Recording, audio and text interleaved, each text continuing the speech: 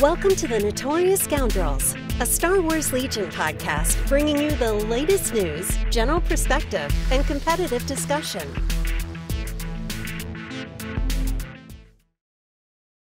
Hello and welcome back to the Notorious Scoundrels podcast. I am Mike. I am here today with Jay Shalansky and Tim. I'm not entirely sure how to say your last name. So do you want to give us a... Tim, who gives a crap? Bo. Tim Veldhuis. It's Veldhuis. Anglicized Veldhuis. Dutch. So it is house. Yeah. Okay. All right. Well, All right. Anglicized because it's supposed to be house in Dutch. It's house in Dutch, so it was just anglicized. Okay. Hoos. Okay. Yeah. Nice. I was gonna say Huis or something like that, and I would have screwed it up. So I'm glad I actually gave you the opportunity to correct me before I screwed it up. How you doing today, guys? How's everything going? Good. Real good. I just real briefly, we don't have to talk about this very long, but I went to Galaxy's Edge. Oh, at Disney World. Oh my God, that place was amazing. I was thoroughly overwhelmed the entire time I was there, but yeah, it was really cool. Very much like it was interesting seeing all the full-size ships, and I was just like, holy crap, this stuff is pretty giant. And if anybody out there gets a chance, you should absolutely go. Rise of the Resistance is the best thing I've ever done. It's an amazing ride. The best experience thing you've ever done, ride wise. Like, okay, sure. Yeah, not that. not in life. No, ride wise, one of the best rides I've ever been on. So really cool. Have you been to Disney, Tim? I've been to Disneyland in California. Nice. Do they also have a Galaxy's Edge? I think so. Well, they didn't when I was there. Okay. Back in the olden days of like 4 or 5 years ago.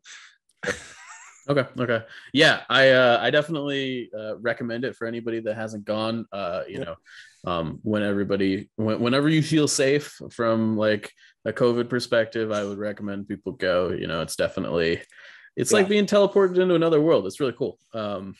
So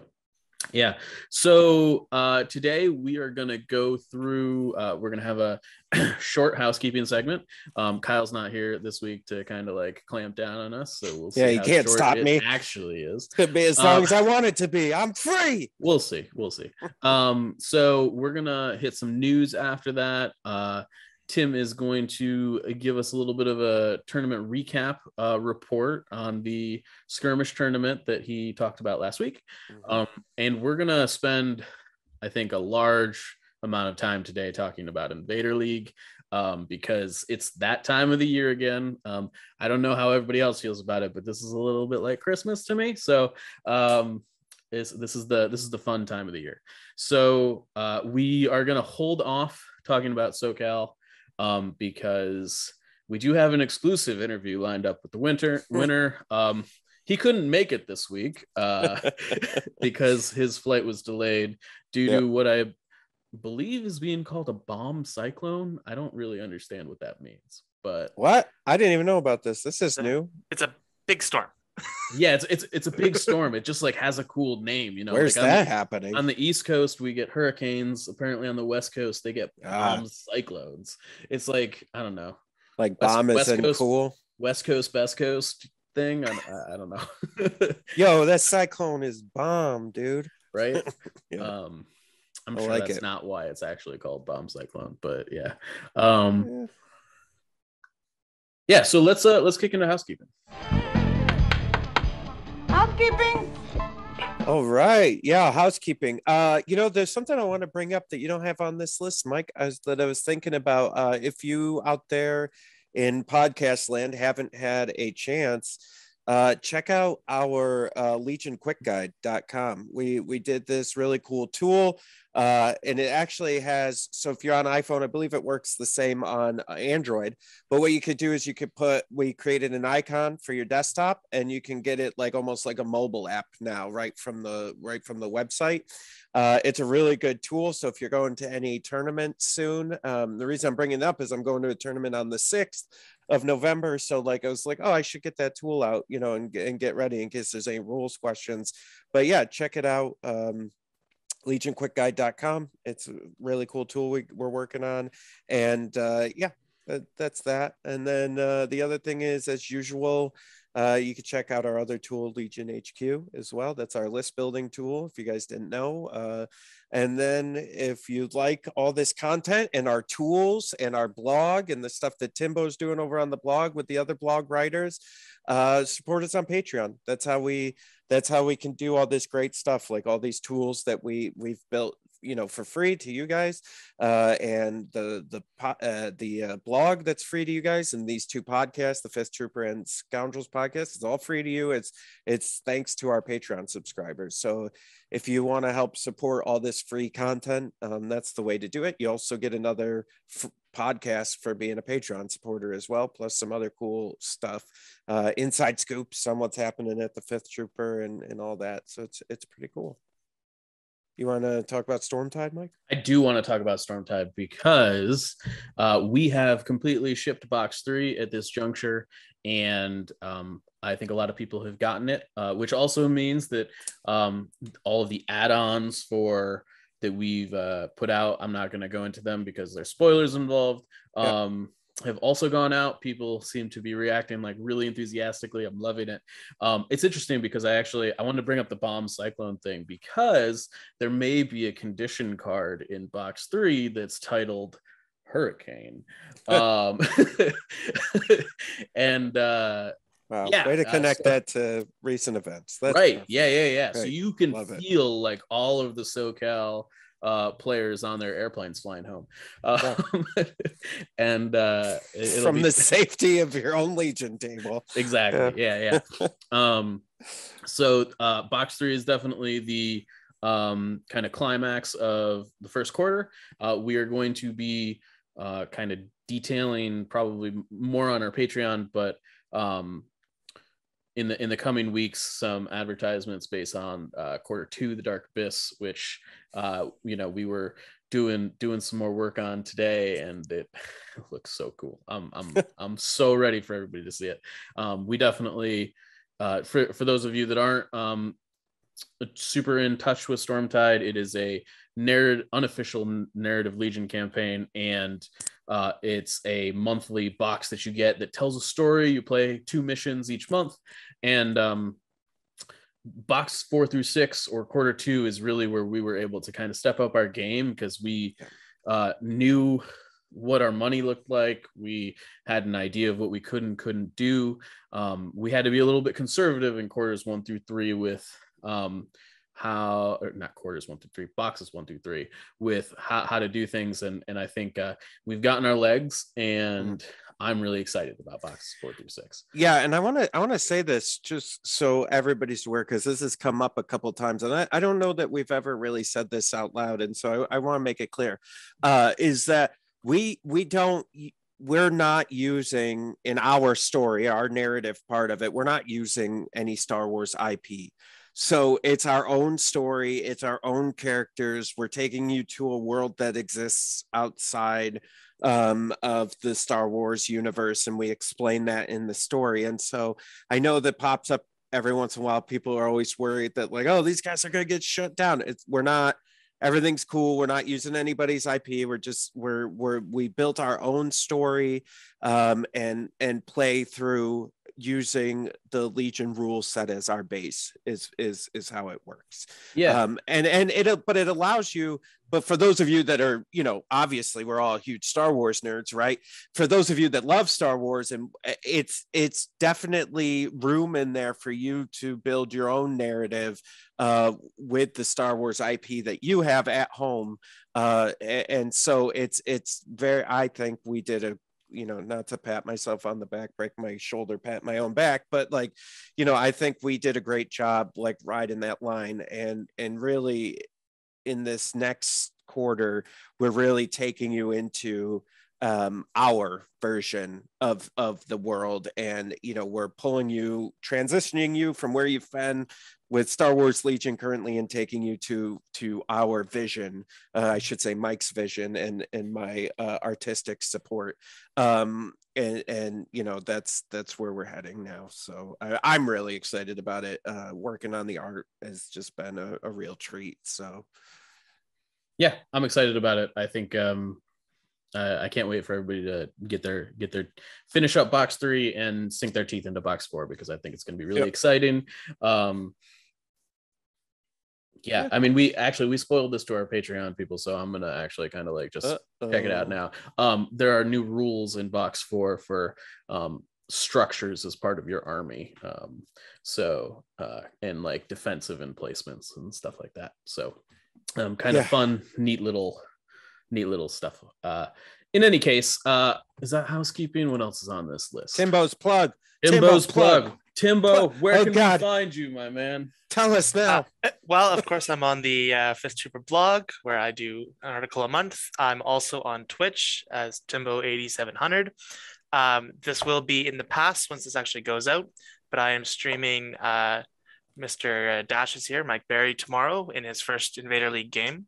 So if you're hearing this and you haven't seen that yet, the recording should be on my page, as long as there's no technical difficulties, from Tuesday night onwards. And hopefully I will have won. And just to be clear, it's Timbo8700. Yeah. So everybody can find you. Yep. Awesome. Cool. I'm looking forward. So I do. I don't know if this is narcissistic or if this is just me being like a like very thorough competitive player, but I watch back all of the casts that I'm a part of, because I find it A, it makes me feel good. B, I find that's the best way I like learn my mistakes, when I like watch it back after like letting it be like 24 or 48 hours, and I just like listen to what the caster's saying, and kind of just like, I'm like, oh, like looking at that now, I shouldn't have done that. Like that was a very clear mistake. I think everybody should do that. I mean, that's what they do in sports, right? Like they go to the film room and they watch the game back and they go, hey, number 23, you did that wrong. So why don't you go ahead and not do that again? I think it's the same idea, Yeah, I guess I'm a little self-conscious about it as well. So anyways, I will be watching your stream back, Tim, if nothing else. So I'm looking forward to that. I'm a 50-50, frankly. I don't know. Well, Jay's gonna have to at least probably listen to it, because I'm actually gonna be playing from his garage. From the office, yeah. So we're actually we can actually kind of have like a little bit of a talk about that, I think, in more detail in the Invader League section, because I want to talk about our lists and stuff like that, because I think this season's going to be more interesting than I thought it was. But let's kick over to the news before we get into anything too crazy. Welcome to In the News. So, news this week. It's a really hot news week. There's no RRG update.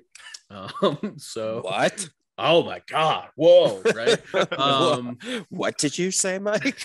My understanding, though, is that Marvel Crisis Protocol did get an RRG update today. So maybe that's foreshadowing that we're next. I don't know. Yeah. I don't know Marvel Crisis Protocol enough to really know if it was good or whatever. But it's to the Marvel MCP players out there. Have fun, I guess. Yeah. Congrats. We'll be waiting. Invader League single elims have started. They're actually live updates from the front. I believe Bobby Sapphire just took down Cali Toolman in what I believe is the first game of Invader League single elims. And I know that we normally don't like cover play-by-play on Scoundrels, but I cover it play-by-play in my like head. So I just figured we'd announce it here. So congratulations, Bobby Sapphire. And I believe that's the Hyperloops. Yep. And I think Mike Gem. Yeah, Mike Gem is his actual name. Yep. So he'll be on to what is technically round 1, and he'll be playing against Habmo. Rebel Mirror, which there's going to be a lot of this season. And then we would ordinarily be talking about SoCal, we're going to restrict it to the news segment again because the winner of SoCal is normally on this podcast, and we'll have an interview with him next week. Again, he didn't make it back in time. So moving, that's the news. Anybody got anything to add? Snail tanks are in Canada. So actually, now that you mentioned that, man, that's great. Right? Airports are working fine. Yeah, I'm gonna just like order stuff and have it sent to Tim's house. Have it sent here. We're like an hour from the border. We literally can drive up and grab it. That's fair. So Tim, I think it was you that posted the picture in our TFT Discord, but there's been some discoveries on that snail tank base. Debacle 2.0. Although I don't think it's a mistake this time. I don't think it's a mistake either. But yeah, the base size for the snail tank is a little bit surprise to everyone, is actually bigger than the Gav and the bus base by a fair bit. It's a whole 30 millimeters or a little over an inch longer than that base. So it is a even bigger base. And I believe that base that you're talking about was previously the biggest base in Legion. It's because it's like 7 inches or something. Yeah. And the new one is like around 8.5, 9 inches. So big. Well, so for the is the snail tank speed 1 or is it speed 2? Speed 1. Okay, so that means roughly a speed 1 move off the snail tank is 12 inches. It's a foot, right? Yep. So 2 moves will basically cover 2/3 of the board across the short span of the table, right? And in three turns, it can cross the entirety of the table the long way. Which is, I don't know. It's a lot. It's a big boy. It is a very big boy. I'd like to say, like, I'm going to throw this in here because I know not a lot of people get to play against the closest, right, is the Gav tank that the Empire has as far as base size. And so you need to be prepared. That thing is going to get to you faster, and it's going to block you out faster than you think it's going to. And so watch your alleyways, watch where you're putting your units, because those things can just like, I was going to say something that could have been taken really wrong, but they can just block up these alleyways that your units are going to go down and you won't be able to go that way anymore.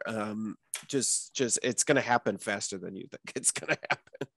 So, is the base the same width, like on the I guess, the width of the base is the same?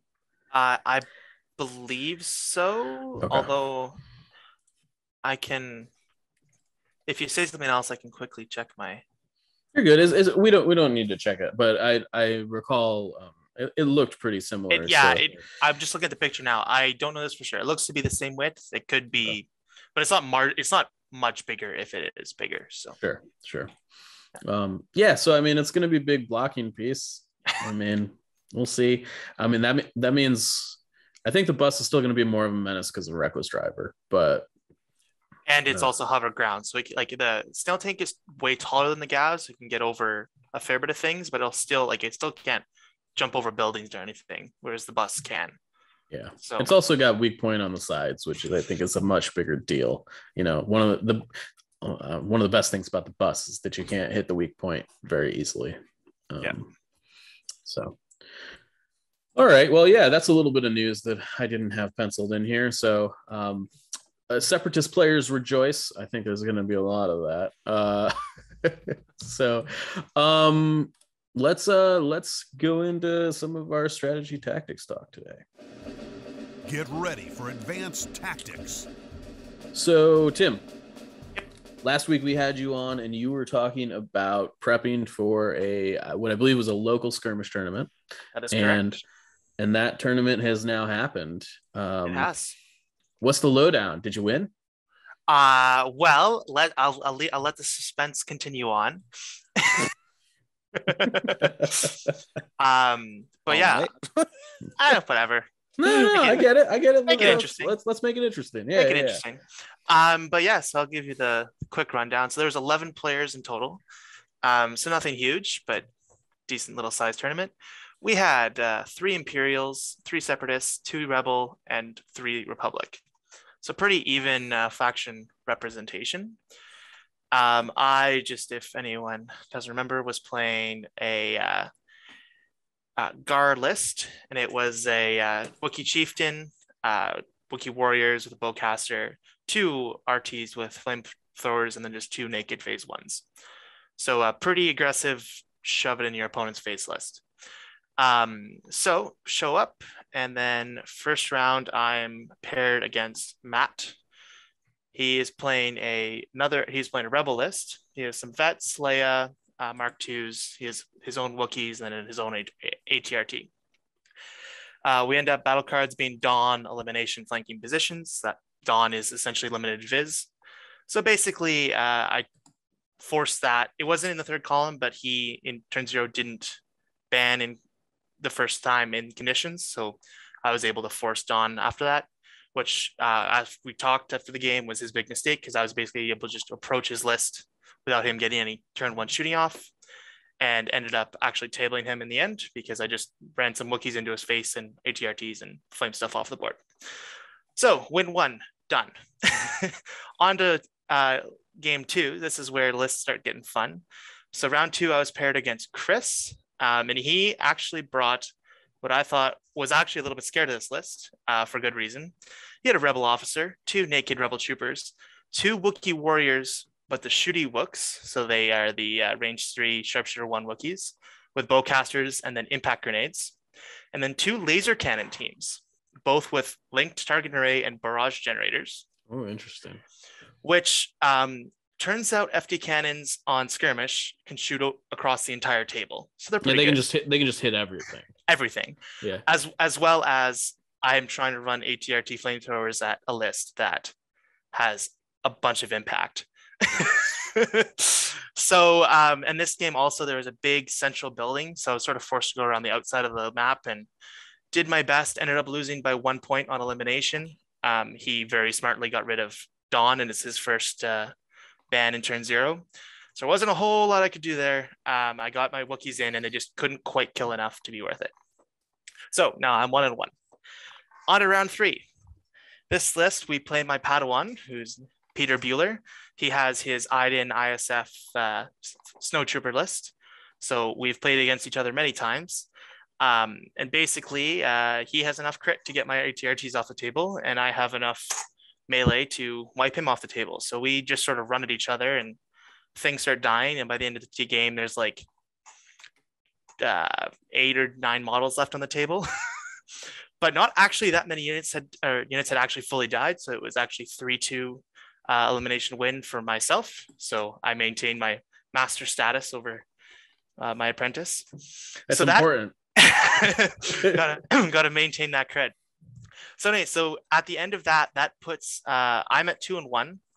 But I had a pretty good MOV, so I was the top ranked 2-1, and then there was 2 3-0s. One of the 3-0 players had to leave. He had previous engagements or something came up, not entirely sure. But anyway, so for the 4th game, which is just a top 2 cut, I get called back into action, and it's against the FD laser cannon list again. Oh boy. So we line up across from each other again on a map that's a little bit more open, which is interesting. And I have taken my lessons from the last game and just decide, well, we're just gonna go full on force. I banned all the way to face off, and it was elimination again. So I did play 4 games of elimination, which was hooray. Anyway, so yeah, I take face off, which is the objective or the deployment that gets my list as close to his list as possible. And I again just basically run at him, and this time my saves held up just long enough to get into his list. It ended up being a tie on elimination, 3-3, and I won by 15 victory points destroyed, or 15 points destroyed.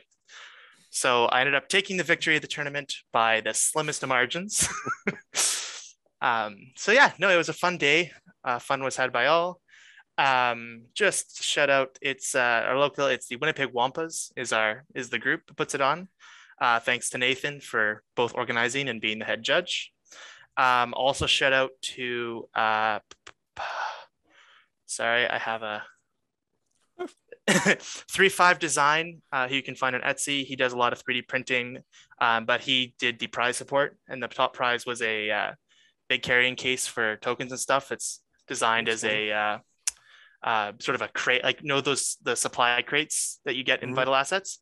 He basically took that design and turned it into a 5-deck card and token holder. It's really cool. Awesome.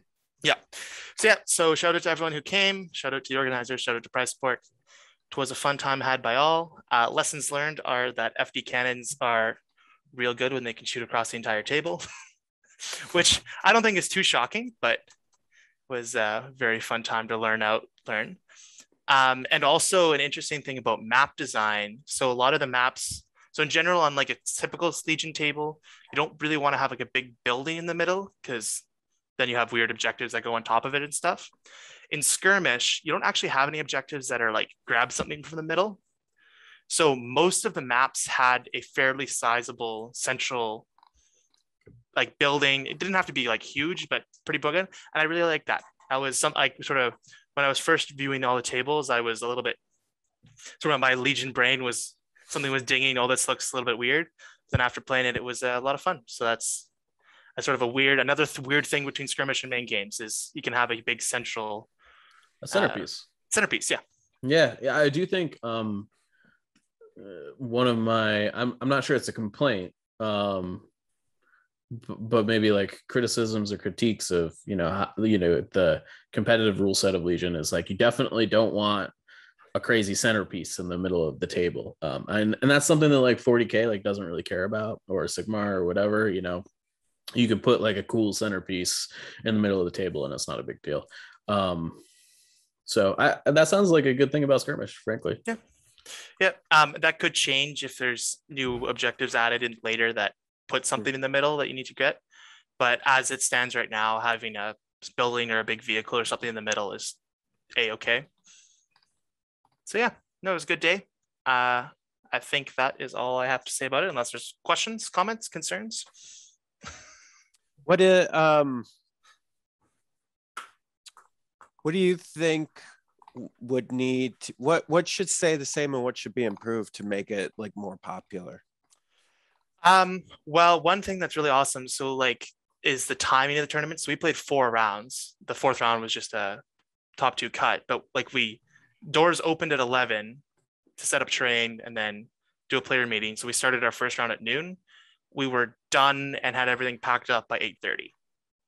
Oh yeah. And that's 4 rounds. Like that is I think in my opinion, a really good thing about Skirmish. If you're trying to do a games day and have a pretty sizable tournament, but be really quick. You could even, if you wanted to do a big Skirmish tournament, you could easily do like 5 rounds in a day. And it would be a lot, but it wouldn't be too bad. The only thing I might change, and I don't know if but it is a little bit weird playing 5-round games, because there's 2 of the games where I was like, I just need one more turn. And my brain was like, you have one more turn, but I didn't have one more turn. Yeah. So yeah. Yeah. My experience with Skirmish has been that like, I don't mind the smaller game size. I actually wish it was played on a standard size table. Personally, I don't know. And I'm not sure like how much time the table itself adds. I think it's more like the units involved is the big time sink, right? So I just I think from my perspective is like, when you sit down at a Skirmish table, and I think last week you were talking about like correct me if I'm wrong, you kind of liked that the strategy was sort of set earlier in the game, right? I definitely, part of me just like wants the strategy of 800 point Legion and the time of 500 point Legion and kind of just like combine those 2 things together, Yeah. I could, if sort of concerns about mats were not an issue, I would actually really be interested to see like Skirmish on 4x3 tables. Sure. So you get a little bit, like, I think a 6x3 would be a bit big because you could have, if it's elimination or whatever, you could hide your whole army waiting off in a corner. It would be no fun. Sure. But 4x3 would add just a little bit more room because often there's sort of one big central alley that you kind of have to go up. Whereas with 4x3, you could easily see maps that have a little bit more complexity to them. Mhm. So that would be sort of, if all else equal, that would be one thing I'd be interested in looking at. But yeah, it's like it's hard to get away from a lightsaber user on a 3x3 map, right? Like there's no running away from that fight. It's gonna happen, and you have to deal with it. And yeah, I don't know. I just would like a little bit more play there, I think. It was interesting what listed what. So the two lists that went 3-0 before the Top Cut game was the FD cannon with the Wookiees, and then the person who had to leave was an 8-act, I think it was 8-act droid list. So which are sort of, the 8-act droid list is definitely an archetype that I have a lot of activations, is a pretty tried and true strategy. Yeah. The FD cannons were something that when you think about it, totally makes sense, but it was something I hadn't really considered. And then only one person bought a Force user, surprisingly. In our chat beforehand, a lot of people were humming and hawing, but a lot of people, this was their sort of first big in-person game or for in-person tournament after COVID. So not a lot of people didn't want to bring sort of really complicated pieces. They wanted to have fun and bring more easier to run lists, basically. Was the feeling I got. But the one person who brought Vader, he went 2-1, had a fun time running Vader at things.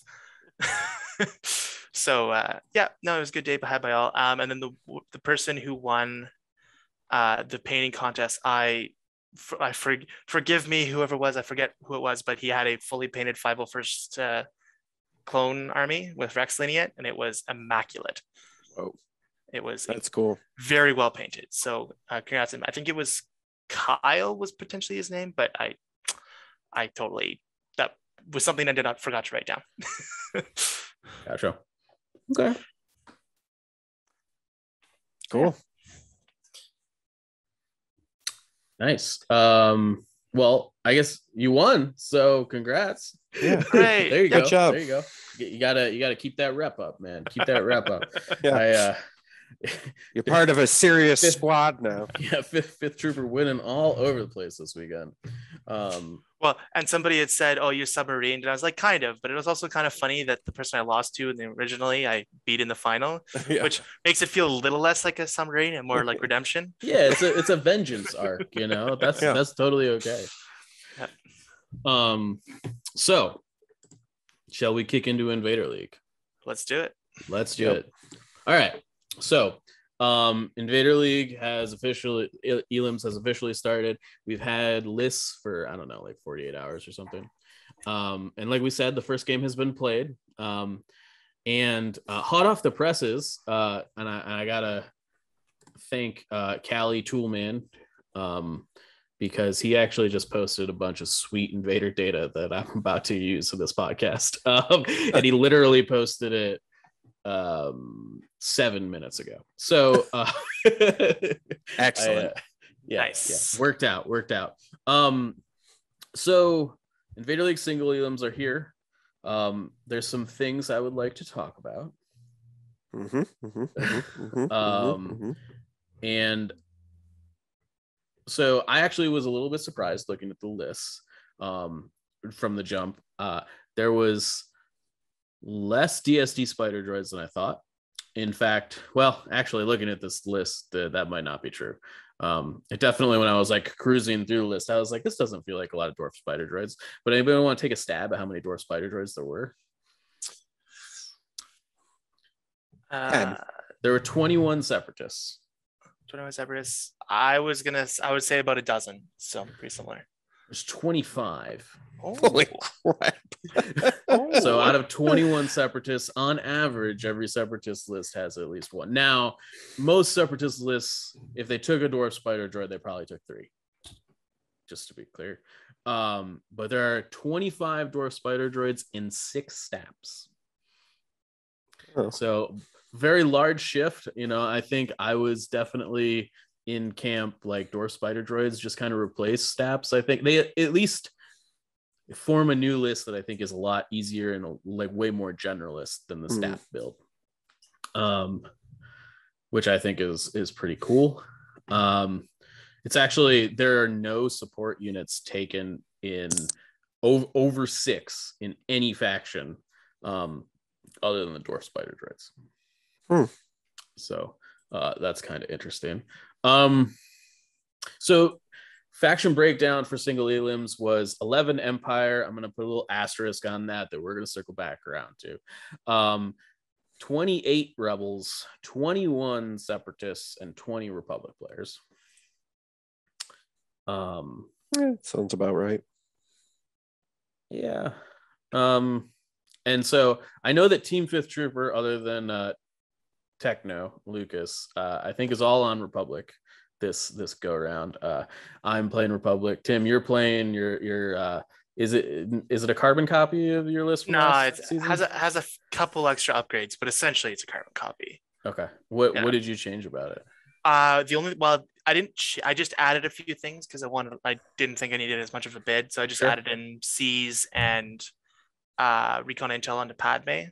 Okay. And then I also waffled pretty hard on adding improv orders onto something, just because it would really help. But I was just shooting into the dark with the bid, and it turns out I bid pretty hard for this season with 11 points. Yeah. So I don't have the stats on the bids, but I think they're overall pretty low. And that's, I think we can attribute to a 4-card flip and red player picking table side, probably, right? Yep. So yeah, I guess let's go through some just brief stats. We already kind of went through the support. There's nothing really super remarkable about the support rank in any of the lists other than the DSD spider droid bit. But let's talk about commanders. You guys want to take a stab at the top 3 taken commanders this Invader League? Oh, I should overall. Don't cheat, Tim. I was like, I should no cheating. No cheating. But yeah, overall. So this is every faction. Rebel officer. Okay. Yeah, or the T series. So he said top 3, so there's 2. Oh, there's 2. Yeah, Rebel officer, and then I'm gonna say Obi-Wan. Okay. So there are 5 Rebel officers in 28 Rebel lists. Oh wow. Which is an interesting number. I'm surprised too, frankly. Yeah. So I think we might be able to check in further data based on the numbers I'm seeing. I'm kind of expecting there would be a lot of field commanders actually in the Rebels. Yeah. So who else did you guys call out? T-series. T-series, it's less than Kraken, I see. Yeah, it's only 7. There are only 7 T-series and 21 separatist lists. And then I think the last one you called out was Kenobi, who came in at hot number of 2. Oh my goodness. Yeah, so the top commander taken this Invader League season, which I think really shouldn't be a huge surprise, is there are 16 clone commanders. Which is actually, I think, less than there should be, because every Republic list should have one, because them with 5s is pretty good. But I appreciate people kind of doing different stuff.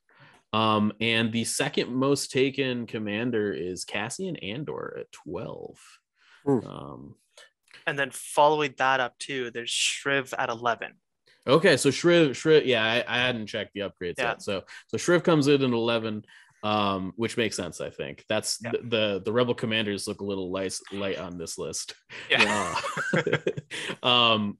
Yeah, I thought for sure it was going to be Rebel commanders based on. Yeah. So I think a lot of people are just like, you know what? I think I want my AA5 or I want my airspeeder to be my commander. And you know what? Yeah. I think that's fair. So a lot of the second most taken commander in GAR was, you guessed it, our boy Rex. most taken commander in Separatists was Kraken. Is Kraken Chargy Boy or is Kalani Chargy Boy? Kraken is Chargy Boy and Okay. Override. Okay. Yep. No Grievous. No Leia in Rebels. No Krennic in Empire. And frankly, other than that, there's a pretty even spread of Empire commanders. Callus is only one of, but everybody else is 2 or 3. Operatives. Who's the most taken operative? R2 by far, probably. Yeah. Yeah, there's 33 R2s between Gar and Rebels, and the next closest operative on the list is K2SO coming in at 11, and then everybody else is at 5 or below. The only operative not to show up this Invader League season is Cad Bane. Not surprising at all. Not a surprise. Yeah, I don't know. There's nothing really remarkable about that list. Cores, everything's pretty represented. I think it's actually interesting. This number strikes me as I'm not sure how it could be right, but it says there's only 5 B2s in all of single elims. Yeah. Well, if people are like Dwarf Spider Droids and B2s fill a kind of similar niche. Yeah. In that they're a armored piece that shoots well. They're a little bit different in that the Dwarf Spider Droid either wants to get right in their face or doesn't want to get in your face at all. But I think it's a little bit of a symptom of newness. Like there's a lot of things that you can take in Separatists right now that you couldn't take before, and people might be a little less wanting to take something they've solved more or less. Yeah. Yeah, it's interesting. Nothing super crazy there, I think, otherwise. Well, actually, I take that back. There are more phase 1 clones than phase 2 clones, which I actually think is kind of a big deal. There are twice as many phase 1 clones as phase 2 clones. Yeah. I think it's people taking more Jedi and Wookiee lists than I agree. Straight up clone lists this year. For sure. And I actually think the next thing that we're going to talk about is both the special forces and the heavy slot, I think, kind of tell the story of this season's Invader League so far. So special forces, Tim, clearly you're looking at the numbers, so you don't get a guess anymore. I'm looking. I'm actually covering up each column as we go. You cheater! They're all on the same page. I'm looking at it too. Well, I'm only covering the numbers once you reveal them. I'm absolutely not looking at it. So I don't even know where it is to look at. Jay, if you had to guess, what are the top 3 special forces choices taken for Invader League? Wookiees. Okay. More Wookiees. Arcs. And I don't know the third one. Maybe something in Separatists, probably. Maybe the Magna Guard. Yeah, you pretty much nailed this one.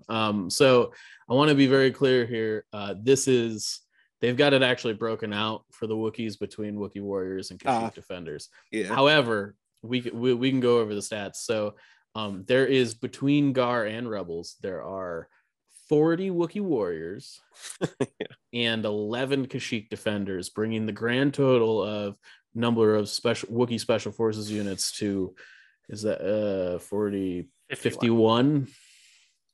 So basically what you're saying is almost or over half the lists in Invader League have Wookiees in them. Well, let's go even farther, because there's only 48 Rebel and Republic lists combined. Okay, and there's 51 Wookiees in this tournament, so it's a lot of Wookiees, of Wookiees. And I think to that point, I'm going to jump to third place before we hit second. There is 26 Magna Guard units. I think that makes sense.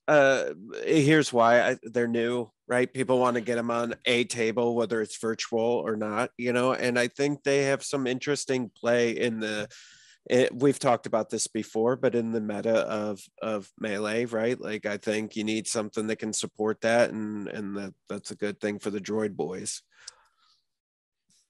Yeah, I mean that's 77 melee centric special forces units across like 80 lists. But like the average here is basically like every list in Invader League has at least 100 point melee focused unit. Perfect. Love it. Which is pretty crazy. Number 2 was Arc Strike teams. Not a big, they're good. Yeah. Heavies though. This is actually really sad.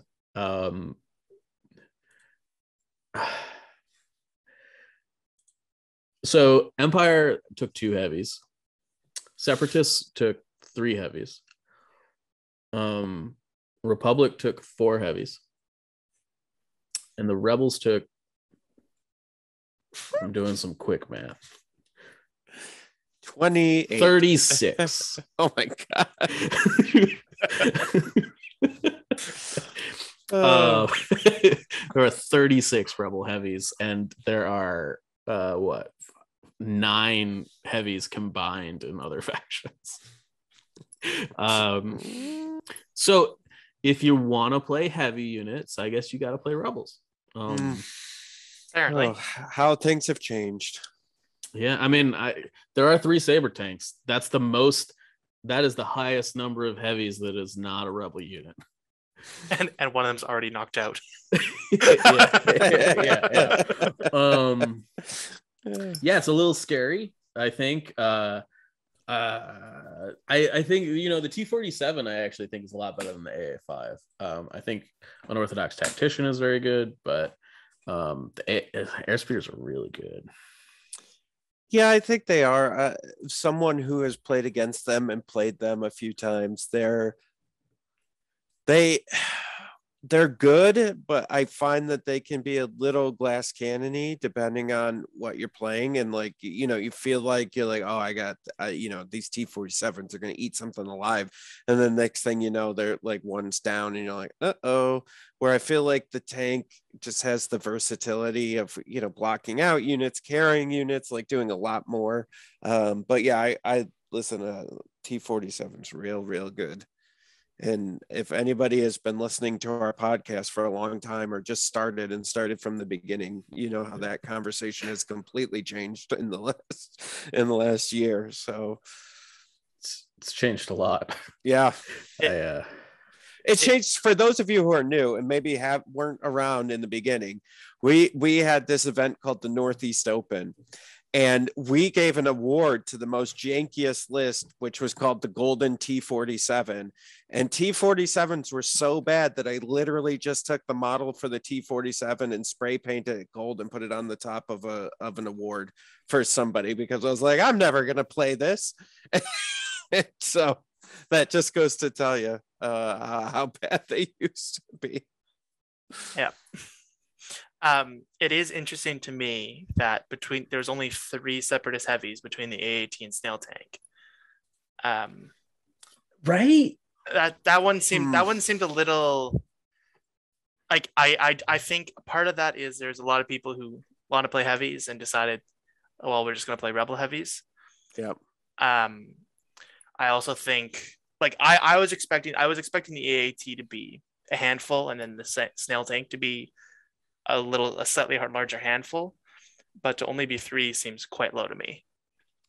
So this is my take on it, and I don't know if people thought this deep about it, but this is kind of where I ended up, was that I actually think the Rebel heavies are in a little bit of a unique spot against the spider droids. I think the spider droids, what this tells me is that basically no vehicles were taken for the most part, other than Rebel heavies. Clearly, Tim, you've got your saber tank list, but overall, people avoided vehicles that weren't Rebel heavies, and all of the Rebel heavies have compulsory moves. And I actually think that that's a big deal when we're talking about Ion. You still get to do something on your turn, right? Even if you get locked, right? And so I don't know. I think that there's a little bit something to that. They're a little bit resilient. They definitely. I also think like a T-47 airstrike can just like remove a spider droid from the table. Yep. You know. So there's also that aspect to it too, in that like the rebels I think are uniquely able to deal with the anti-armor pieces that have been brought into the meta. Yep. So yeah. And the rebel heavies are also good at dealing with melee skews. They're totally good at that. So I think they're uniquely poised to do that. And I think I was looking through some of the upgrades. There's 29 copies of Force Push this Invader League season, which means there's at least 29 Force users, which is actually like, I think I would have to go back and look at the stats, but that's like a pretty large percentage of the field have, a Force slot in their list, which I think is really cool. Yeah. How many copies of Tenacity? Oh yeah, 70. Makes sense. Yeah. Anything else notable in here? So there's 25 spider droids. I would just saw this number. And so these are a little skewed because there are like some, I think the snails have so there are 26 protocols because there's a snail tank that also has to take a protocol, but 22 of 25 spider droids have attack protocols. Well, and guess what the number of ion blasters is on those it's got to be like 25, right? It's got to be 24. Okay. Yeah. It's actually, so I find it interesting because I actually think flamers would not be terrible against 100 units of like melee special forces.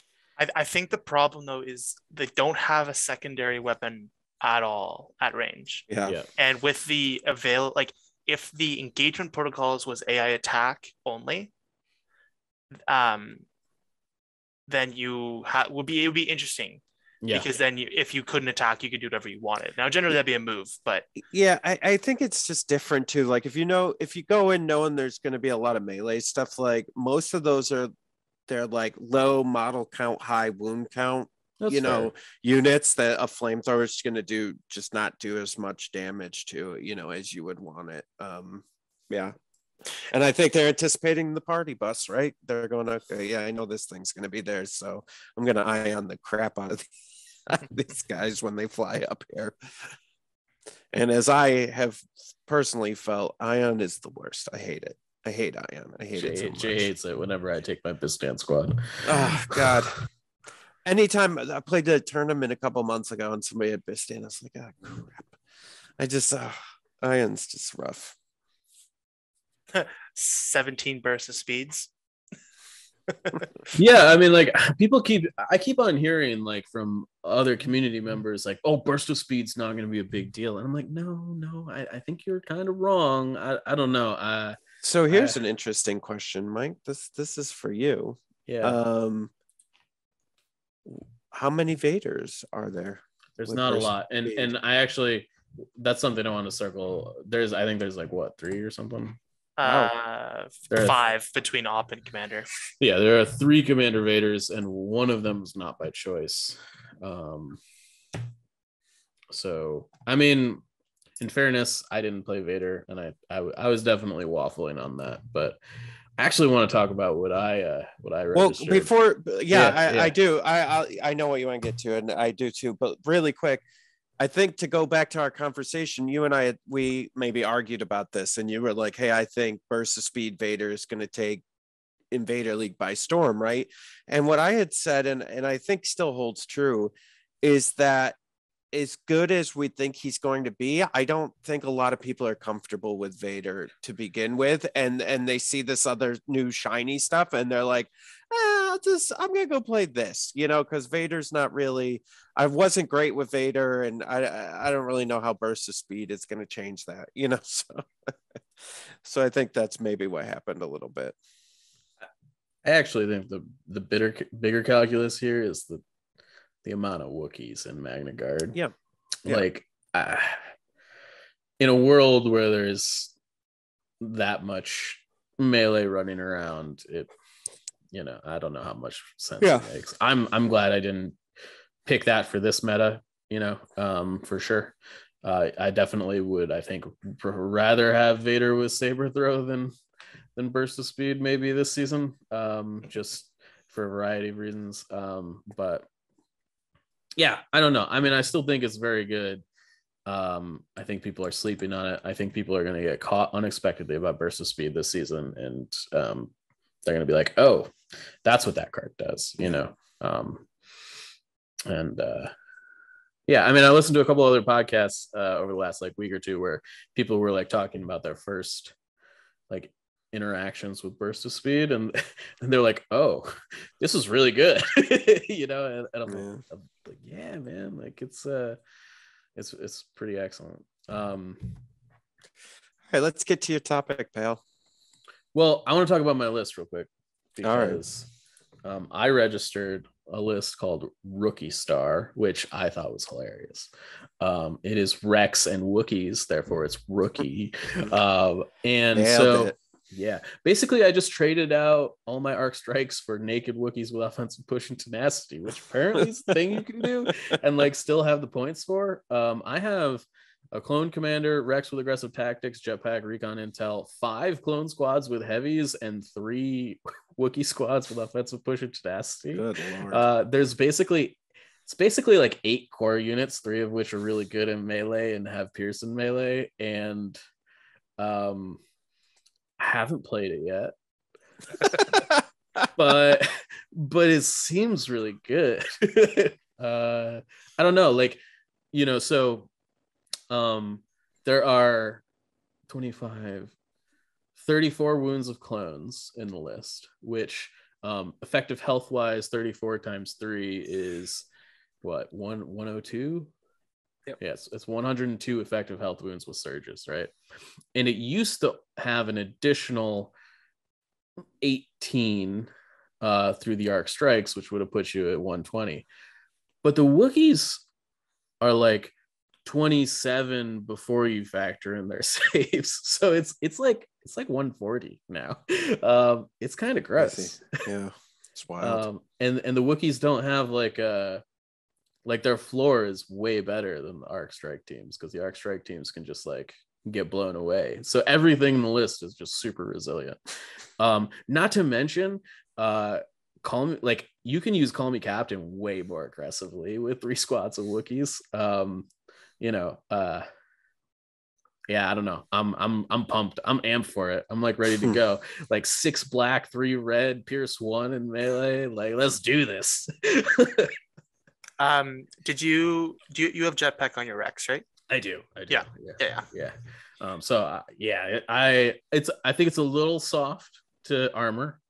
But looking at the stats, I actually am less concerned about that than I was, because there's more AA5s than there are T47s. And I'm not sure I care that much about the AA5. The T47 could give me problems, but the AA5, I just got to worry about what's inside it. And I think 3 squads of Wookiees and a Rex Star minus the strike teams can probably deal with that. Yeah. Yep. So yeah, I don't know. I'm excited. I also think I'm the only person that came up with this idea based on the lists I found. So I don't know. I think Kyle thought I was a little crazy. Kyle registered a just big ball of fur for Republic. It's Wookiee Chieftain. I'm not sure if he took Chewie or not. He might have. I think he took Rex over Chewie. He did take Rex. Now that you say that, I remember I was having a conversation with him about it, which I actually think I think a lot of people are onto something with the Rex Kashyyyk defenders take that clankers play. Yeah, it's kind of gross. Like a range 4 sharpshooter Wookiee shot with Pierce is actually a little bit better. It's not as consistent, but it's on par with arcs, like a full arc. Yeah. Well, and the range, the shooty Wooks have 2 really good options for support. You can either take them in Republic with Rex for take that clankers, or you take them in Rebels and you get a bus throwing aims at them left, right, and center. Yeah. So that was, I waffled real hard on my list. I had like 3 or 4 different options, and one of them was 3 shooty wooks backed up by a bust or 2 with targeting scopes, because you can net out like 5 or 6 hits with sharpshooter 1 with pierce 1 pretty consistently. Yeah, I really hope Unorthodox Tactician gets nerfed. Like now. I watched somebody the other day drop like, I don't know. They played Last Stand. So they had 2 buses. They had Cassian and they had K2. And they had 2 tacticians, and they played Last Stand, and they had like, I don't know how many aim tokens there was on both Cassian and K2, but it was like at least 6, and it was just gross. I don't know, the things you can do, and then you got to give aim tokens to other things too. You know, it's just like, all right, I guess this is fine, except not really, you know. Yeah, it's I'm not even sure how oppressive it is. It just feels bad. And then the cries of everyone in the audience going, well, like, that's what you did with clones forever. But that feels bad too. That, like, both of those things I think feel tremendously terrible to be across the table from. I am supportive of the clone nerf. You know, I hope that they've taken into account, like, if it makes clones worse, they need to like readjust points and stuff along with it. But I am fully supportive in nerfing Clone Trooper. It is oppressive and stupid. But you know, we live in a world where we're gonna do degenerate things to win Legion tournaments. So you know, I mean, your saber tank thing is cool, but it's also not super fun to be on the other side of when it's pinned you into your deployment zone. I mean, it's only an uninspired list, so it's fine. I know. Rexstar is too. Oh, so good. Yeah. So yeah, I mean, I think does anybody else have some preliminary thoughts on Invader League stuff before we get into my hot button topic about Invader League? No, I think it's cool. I think it's great to see. I mean, what was it, just a month ago? Barely, we were talking about Rexstar as the meta, right? And I think to see it shift, I that's what I love about this game, is it's not like, I feel like with 40K and stuff, it's always Space Marines, right? Like, it's okay, yeah, they're always good, right? Like, this is like every month when a new unit comes out, we're like, and here's the new meta, you know, and I love that about this game. I think part of that too is like, I think it was Kyle asked in the Single Them chat, so who's actually played with their list before, or who hasn't played with their list? And like, a good portion of people are like, yep, never played with it. So I think there's a lot of people this year who are both interested in all the new units and also a little bit tired of the existing meta. So a lot of people just sort of threw out a list that they think might be good, but haven't got any practice in, which if I knew this was going to happen, I would have picked a different list. There's also a lot of people that are like definitely okay with the existing meta and how many AA5s got taken. Yes. You know, just to be clear, I think there's definitely people on both sides of that fence. I think it's definitely a rebel world right now, and we're all just living in it. Yep. Which is great. Yeah, it's okay. I mean, listen, not to get into detail about how they're here, but it's nice to see, because it's been, I think, you know, Tauntauns probably were the last time that the Rebels had an upper hand, really, in the meta. So it's just nice to see it wash out and circle back around, you know? Yeah, I feel that. All right. You guys ready to have a heated discussion / debate? I'm glad you left this to last. Yes, I'm ready. Okay.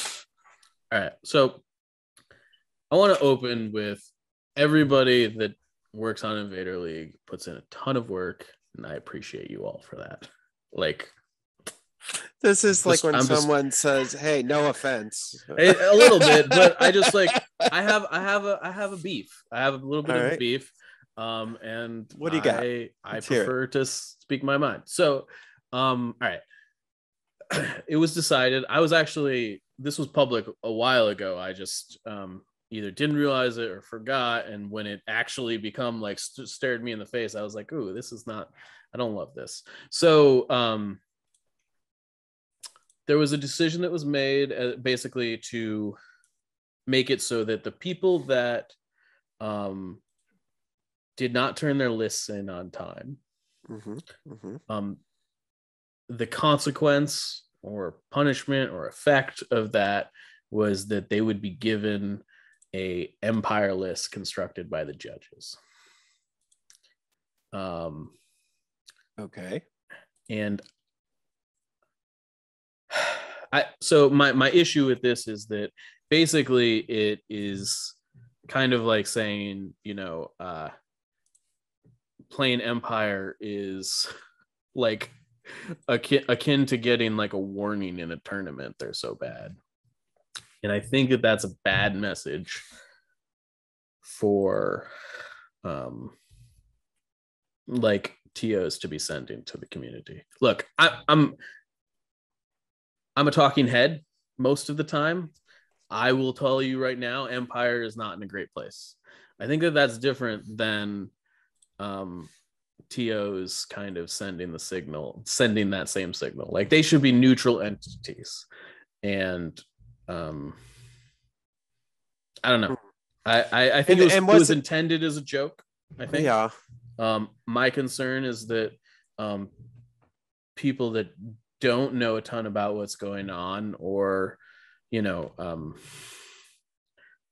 just see that and are like, oh, like even the organizers of the tournaments like think the army that I play is like ridiculously terrible. Like, why should I even bother with this game? I think that's very different than like, hey, that knucklehead Mike on Notorious Scoundrels, like Empire is trash. Right. I think that's very different. I think the other problem that you have from an Invader League standpoint, and this is one of my favorite movies, Endgame, Marvel, the Avengers Endgame movie, where Hulk says either it's all a joke or none of it is, when he's talking about time travel, right? And I think when you're doing stuff like this, where you're like saying, oh, it's a joke, but we're making it happen, when you're trying to legitimize something like Invader League, I mean, this is one of the most competitive events in the world, because the world can all do it from their home and don't have to travel and spend all this money. And you're trying to legitimize it as that, but then you do something like this that you say is a joke. Well, either Invader League's a joke, right? And we can do fun stuff like that and have a good time, or it's a serious tournament. Like it's one or the other. And when you straddle this line, it becomes confusing, I think. Right. And because I always get the like, listen, I don't think anybody on here, this is a surprise. I'm not a fan of TTS, the game on there, and I'm not a fan of Invader League. It's just my own preference and how I like to play the game and how I see it. But you can't sit there and tell me how competitive and how serious Invader League is and that I should be a fan of it, and then do something like this and say, well, it's just a joke. That completely like negates any argument to it's a real competitive tournament. Is it? Because you just did something really weird.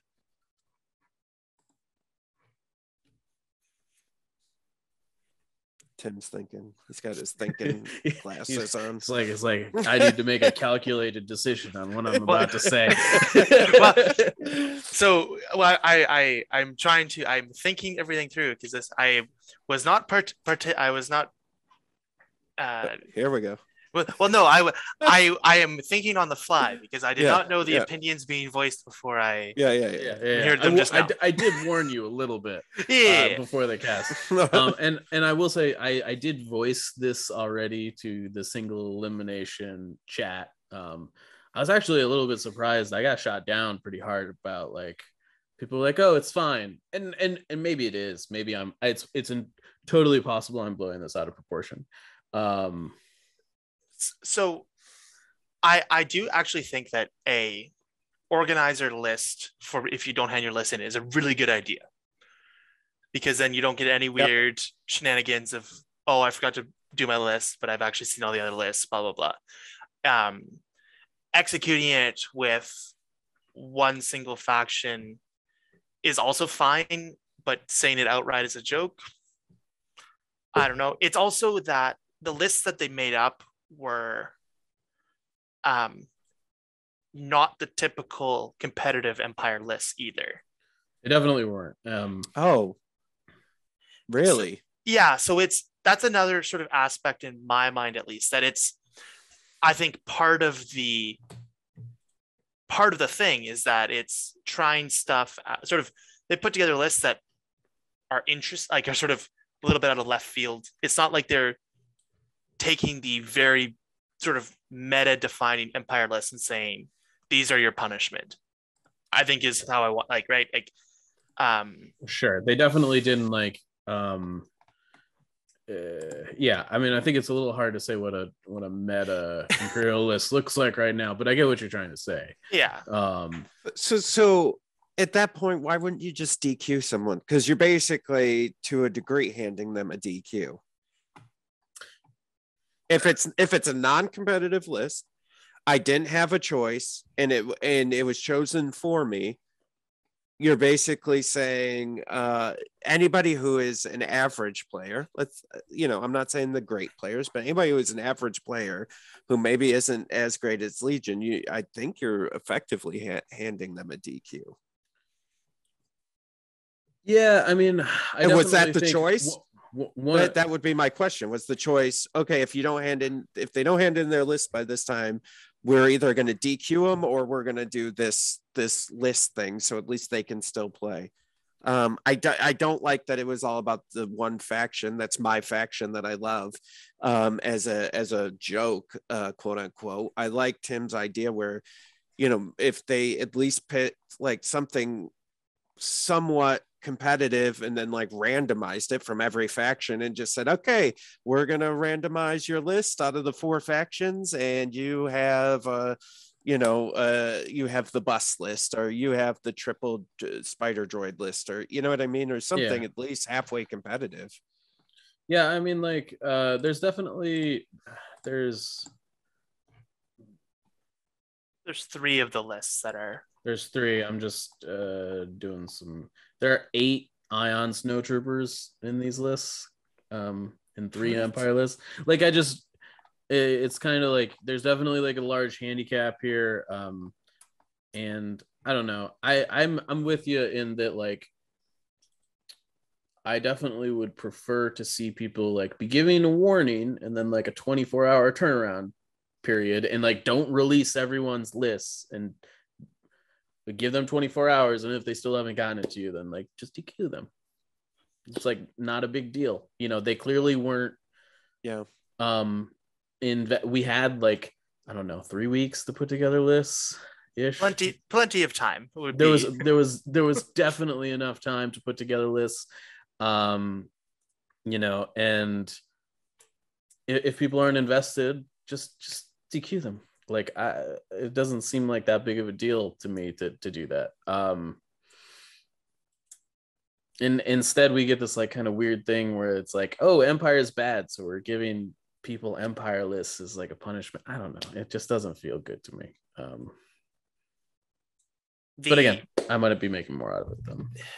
I don't think so. Listen, and Tim, I'll let you go in a second.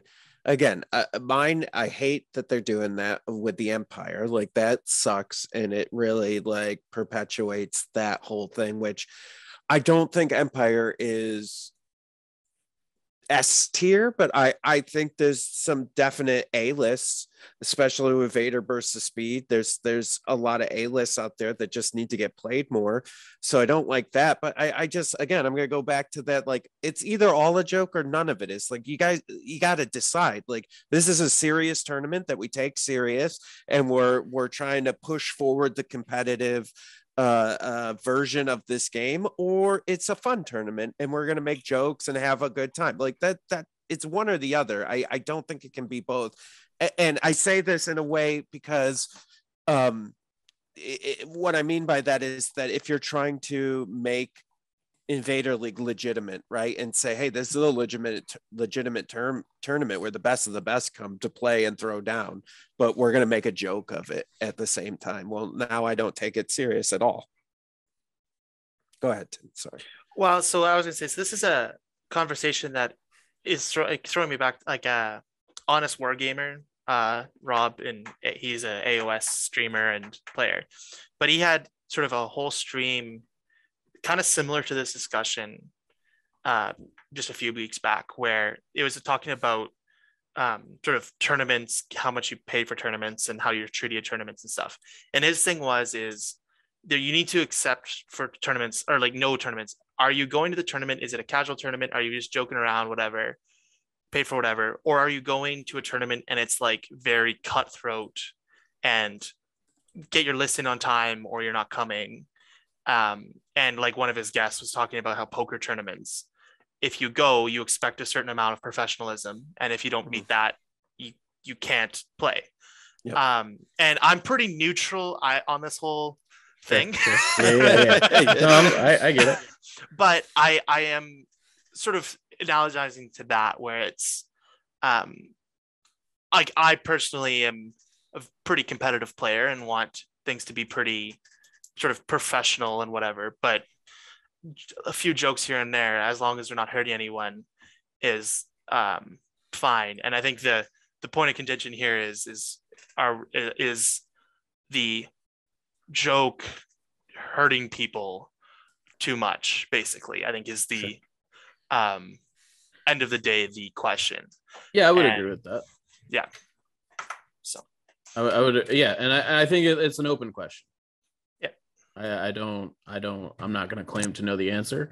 And I'm not an Empire player, so I have no say in whether it's too much of a joke or not. Yeah, I think it is too much of a joke, because we're already, again, to go back to Mike's point, right? Like we're already struggling with folks, messaging us and going, hey, is Empire really that bad? Like, I heard you guys talking. Is it really that bad? And I'm like, it's not great, but I think there's some things with like burst of speed and some things that could potentially be good. I said the other thing that's happening is, and I don't know about the Invader League lists, but like the tournaments we've seen, no one's been taking like legitimate what the four, if Kyle was here, what the four of us would go, oh yeah, that's definitely a competitive list. Like the Vader lat lists were kind of not really super competitive. It was an interesting idea, but not like a hyper competitive list.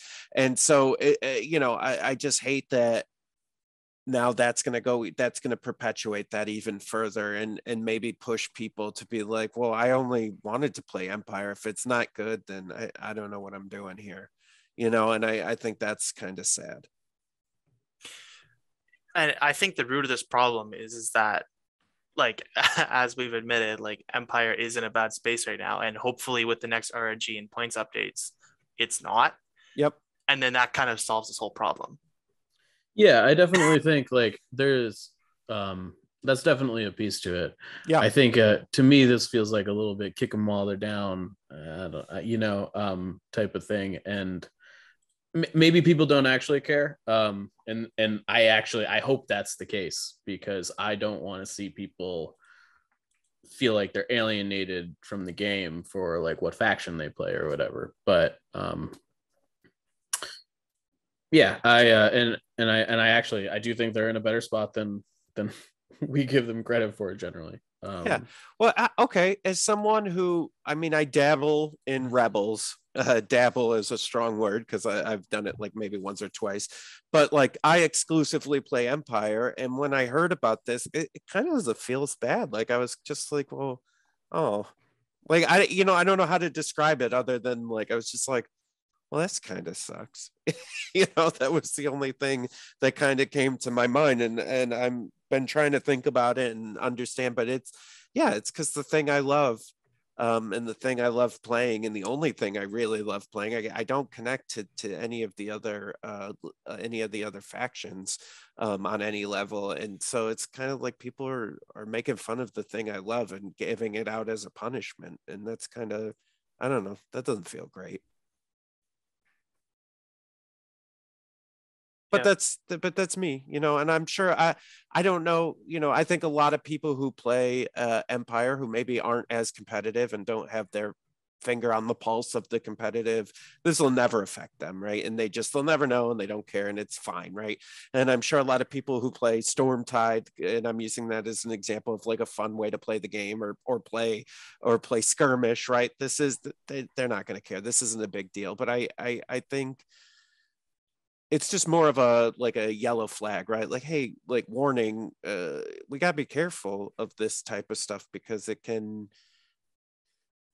it's not helping the issue and people's feelings right now, right? Like, I think Empire players reach out to me a lot because I'm an Empire player, and we connect, and they, a lot of them are like, I don't think Empire is that bad. Like, I think, what about this list? Like, we're always sharing lists and trying to like figure out how we can make Empire better. And so for like the quote unquote competitive community to kind of like throw it under the bus as a joke, I don't know. It doesn't feel great. But again, that could just be an oversensitivity. It's not like, listen, let's be clear. I'm not like, after this podcast, I'm probably not going to think about it anymore. But in reality, right, it's not like my house is on fire. It's just a slightly like, oh yeah, that doesn't feel so good type of situation. That's all. I mean, I've played Empire for one tournament and then ended up getting top 4 or top 2 or something. So yay. What'd you play? It was Palp, and it was a Palp list. It was the year that Ladder League, or the season Ladder League, we decided to do only Force users. You had to have a Force user, which meant that Palp got really good. Yeah.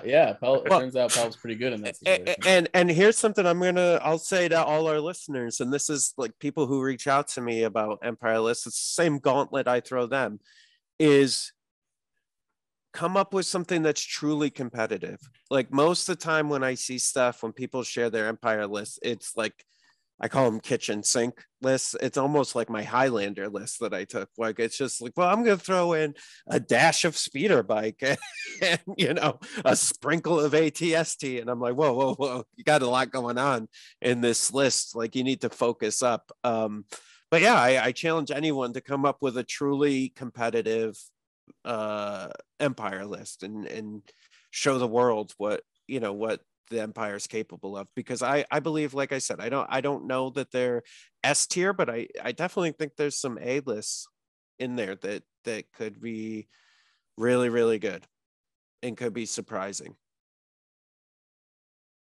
And I think Vader lists are in there. I really think there's a place for Callus Vader. I'm gonna keep pushing that because I think that one's really good. I think a Vader Bosk, especially with Vader bursts of speed, could be really, really good. Yeah, so I think there's a lot of cool options out there. Yeah. I don't want to be the dead horse here, so I think we should probably move on. But I think we've said what there is to say. So I'm looking forward to the rest of Invader League. It's gonna be an interesting one. Are there any standouts that you guys standout lists that you guys think are like meta killers that are able to take down the tournament? Well, hopefully my own list. Oh, that's perfect. There you go. Yeah, I don't know. I'm interested to see, because I think we do a lot of theory crafting, right? When new units come out. So I'm interested to see how the spider droids do in actuality on the table, and see how people play them. I am interested to see. I don't know the makeup of the 11 Empire lists, besides the one that was given to Luke. I'm really excited to see what comes out of the Empire and how far Empire can make it. And I hope that they can make it a ways, some depth into the tournament to just show that, hey, you know what, it's still okay. Empire's still pretty good. I don't know. Other than that, seeing that many Force users is really exciting, actually. I really want to go back and look and see how many Force users have been in previous Invader leagues, because I feel like this is a high number. Yeah, it'd be great to see a Force user take the whole thing. That would be nice. Yeah, I'm trying to think of, has a Force user ever won Invader League? Was there a Pelp list maybe that won, or Operative Luke? I mean, last season was Rexstar. Yep. The season before that was Rexstar. Right. Yeah, it was Rexstar. The season before that, I think, was Kyle's season 4 run with Bosk. Yep. Season 3 was that Luke's season? No, season 3 was Kyle's run. Season 4 was season 4. Oh, season 4 was lost. It was like not lost, but I think that was the year. Did Ellis win that one? I think he might have. And that actually might have been. Yeah, he did win that one. I think he might have been playing Dooku. So I may. Yeah. I took a quick flip through the list because there was one I was interested in. So Droid's Rule has an interesting list that it might be a little bit anti-meta, because he's got Rebel Officer Sabine with Electric Grappling Line and Darksaber, R2, 2 vets, 2 medium blasters with all heavies, and then Clan Ren, and then 2 Wookiee warriors with bowcasters and whatever. But I think there's enough meat in the melee there to deal with sort of a Wookiee charge, and also like explosions plus grappling line can tie down a blob of Wookiees decently. So that kind of thing might be, because I think the pretty defining list for this year will be a bunch of Wookiees charging in your face. So I have mixed feelings about this because I think you're right. I think this year is all going to be about, can you kill the Wookiees before the Wookiees kill you, right? And Wookiees don't really care about objectives a ton. They just kind of run you over. Like if they beat you, they generally run you over. They're a lot like Tauntauns. Yeah, very much so. Except they're like way better in melee than Tauntauns. Yes. Oh yeah. So much better. And I'd argue they're better than at shooting, I think, just from a versatility standpoint. Tauntauns are good at like consistent chip damage. Wookiees are good at just like killing things. And I don't love that we've moved to like I think people are calling it W key lists, where you just kind of like put like 5 or 6 melee units or fast moving units into a list and just try and run your opponent over. That to me is super uninteresting. But it feels like where we are.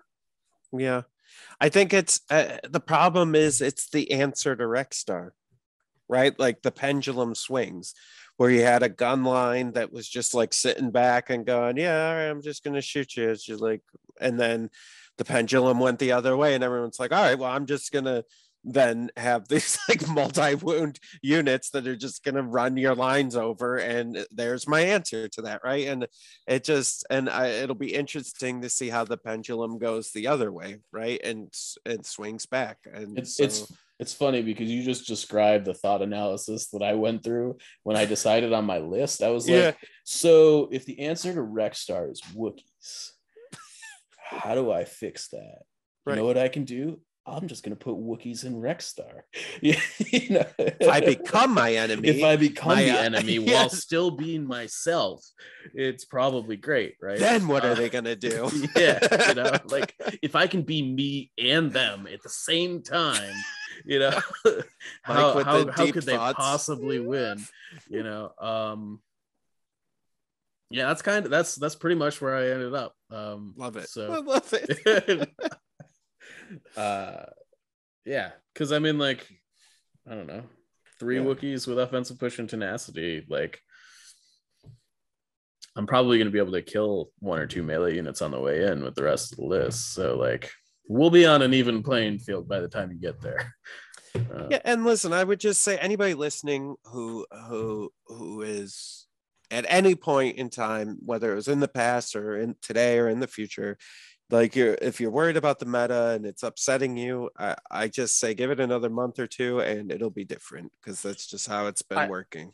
Like we are in or were in an armor meta as of a week ago. Yeah. And that's already seems to be on the downward trend. Yep. So yeah, it is a interesting thing about a game with releases all the time is if you don't like a meta, wait a little while and it probably will change. Yeah, for sure. I personally would like it to like stagnate a little bit more, but just from like I would like to kind of see it play completely out in a given meta, as opposed to like we just get a new update. But that's fine. It's not a bad thing that we get new units all the time. I think the problem with this game, not problem. The thing that makes this game the way it is with like 40K. How often are the rules? It's like every couple years that the rules end up changing, or they do an update or something. Yeah, well, like Warhammer AOS and 40K, you get a fully rewrite every 3 years, but also you get basically you get a new army like every 6 months. Right. Like you sort of get something that could shake up the meta even like 3 months, but like usually like every 6 months, there's a pretty substantial possibility of something the meta changing. Now, generally, like the major points of the game change every 3 years. Yeah. Because that's when there's a full rewrite. But you can have, like, we have a unit every month. They'll have an army every 6 months.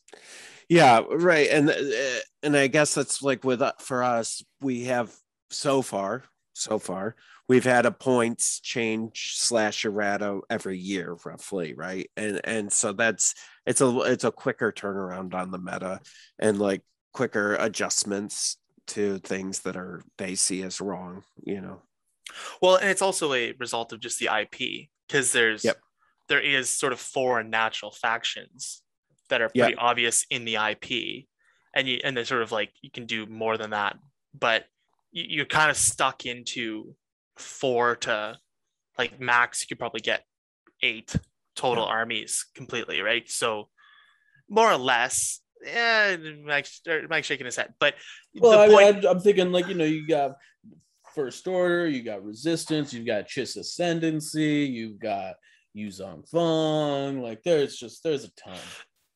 But for people, the images that are on store shelves that are going to make people buy stuff is limited. No doubt. Yeah. But where it's Warhammer, because they make their own IP and can do whatever they want with it, they can make as many armies as they want. Yeah. So it's sort of a little bit of result of the IP that you're in, as well as just smaller company that you can make units at a time, not armies. So you have to have a different release schedule because of it. Yep. Yeah, it's interesting. That's all I got, bud. Okay. Are we done here? Is that what you're saying? I think so. Okay, sounds good. Well, I think we had a lot of good conversations today. We had to hear about Tim's conclusion to his skirmish tournament. Congratulations. Thank you. We got to talk about Invader League and the all the crazy stuff going on with that, and we got to talk about Empire a little bit. So it's a good day. Yeah, that was a good day for me. I like talking Empire. Yeah. So Tim, before we go, do you want to just hit your socials real quick?